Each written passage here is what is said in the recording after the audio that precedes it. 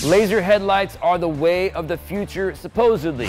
Although BMW was the first to actually introduce laser lighting technology in the i8, remember that one? Yeah, well, Audi is now entering the game, which may be a little glimpse into the future of headlights.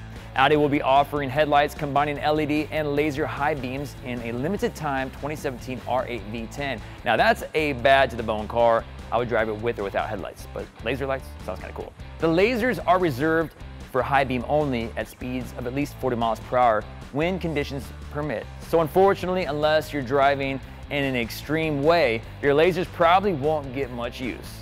And did I mention that the starting point of this R8 is around $230,000? So unless you got the money, you don't even have to worry about the headlights. I would drive the car with or without headlights. What do you think about this technology? Are you on board, or do you just not care? Let us know in the comments. LEDs found me.